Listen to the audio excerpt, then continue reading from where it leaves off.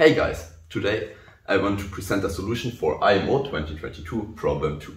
At first, let's have a look on the problem statement.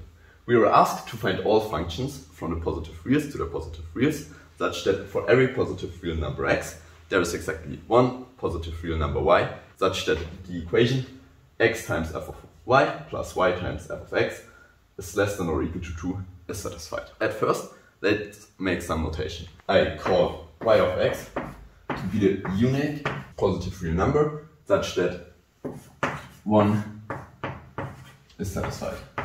Now, the first thing we want to do is to figure out what possible solutions we have. And the first idea, if you have a closer look on the question, is that f of x is equal to 1 over x as one possible solution.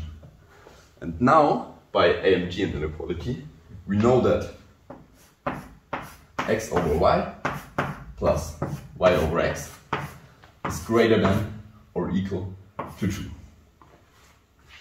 And this is very good because equality holds if and only if x is equal to y. And now, if we put in f of x is equal to 1 over x in our equation 1 above, then we have exactly this term, and we know it's exactly less than or equal to 2 if x is equal to y. Therefore, f of x is equal to 1 over x is indeed a solution. Now let's prove that this is our only solution. If we find exactly one solution satisfying the condition of a problem with a functional equality or functional inequality, it's always a good idea to consider some cases that the function has not the value of the founded solution for some positive real x. Therefore, we suppose that there exists some x such that f of x is greater than 1 over x. Now we have two opportunities for y of x, and the first case is that f of yx is also greater than 1 over yx. In this case, we plug in x and yx into our equation 1, and we get that x times f of yx plus yx times f of x is greater than x over yx plus yx over x. And now by AMGM inequality, this is greater than or equal to 2. But this is obviously a contradiction to our equation 1. Therefore, this case is not possible. So let's consider the second case. Here we have f of yx is less than or equal to 1 over yx. Now we plug in yx into the equation 1 for x and for y, and then we get that yx times f of yx plus yx times f of yx is less than or equal to 2 times yx over yx, and this is equal to 2.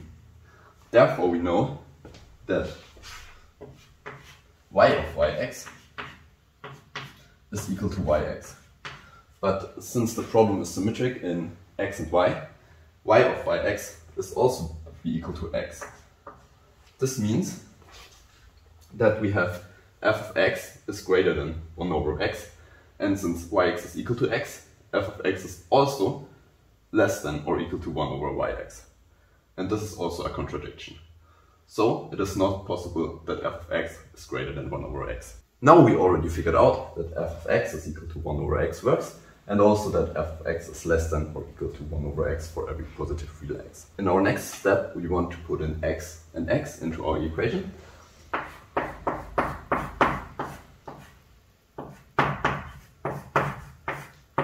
And this gives us that x times f of x plus x times f of x is less than or equal to x over x plus x over x and this is equal to 2. Therefore we know that yx is always equal to x. And thus, since our yx is unique, we know that x times f of y plus y times f of x is always greater than 2 for every x not equal to y from the positive real numbers.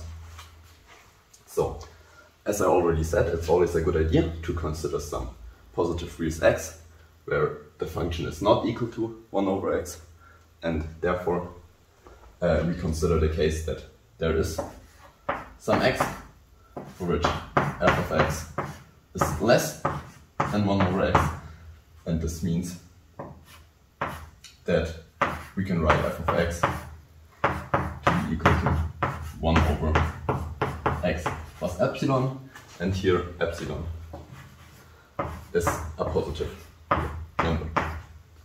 So now the next idea is to make some contradiction with this inequality and also with this inequality. I call this inequality 2. And since the equality case by the AMG inequality is when x is equal to y, there's almost an equality case when x is almost equal to y, and therefore our idea is to put some y into the equation which is a bit greater than x. So therefore let delta be also a positive real number, and now we want to put in x and x plus delta into our equation 2. So x and x plus delta into 2 yields that 2 is less than x times f of x plus delta plus x plus delta times f of x. And now we know that f of x is equal to 1 over x plus epsilon, and therefore we can write this as x times f of x plus delta plus x plus delta over x plus epsilon. And now we use this inequality, and therefore we can say that our fraction here is less than or equal to x over x plus delta plus x plus delta over x plus epsilon. But now, since we choose a very small delta, this first fraction is nearly 1, and the second fraction is nearly x over x plus epsilon, and therefore this is less than 2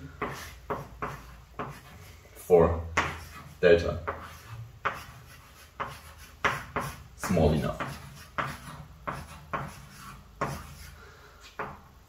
Therefore we have 2 is less than 2, which is clearly a contradiction, and therefore indeed f of x is equal to 1 over x is our only solution.